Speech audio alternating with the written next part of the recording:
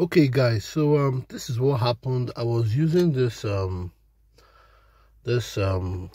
inflator in this port yesterday, and I think it bridged. So what happened now is that the port is not working anymore.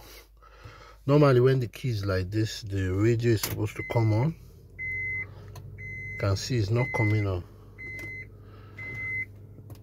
The radio doesn't come on, yeah, and this port isn't working. But this other port here seems to be working.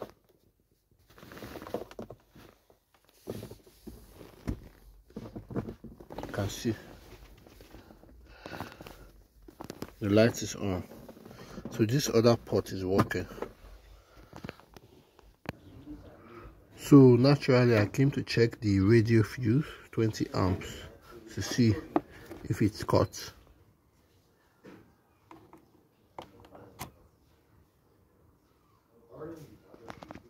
So you see it's still very much okay. It's not cut. It didn't cut.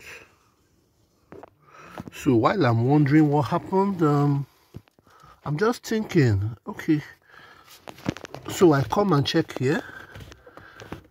You know, there's a bunch of fuses here. I check and I see this guy, fuse number 9, ACC Cigar.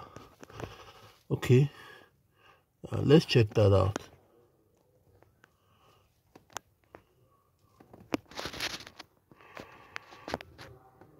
Okay, that's it. The fuse is blown. It's blown, so I'm going to replace it now. It's 15 amps fuse. 15 amps fuse. I'm going to replace it now.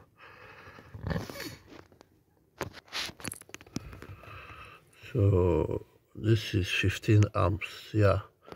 So it's always good to replace your fuses with the exact amperage, so that you don't have a load unbalance, or you don't have an appliance drawing too much power.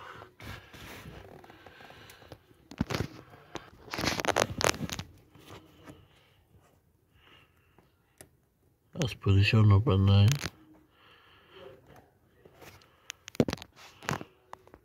So this is the passenger side. This is the passenger side where the fuse is located. Passenger side. So I'm going to try that again.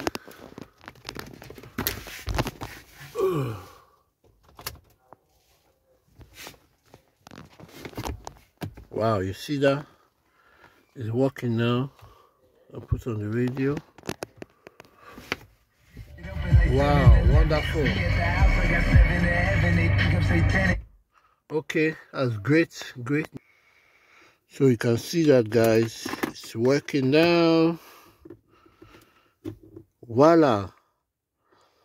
Okay, so when this happens and your radio is not working, you check the radio button first.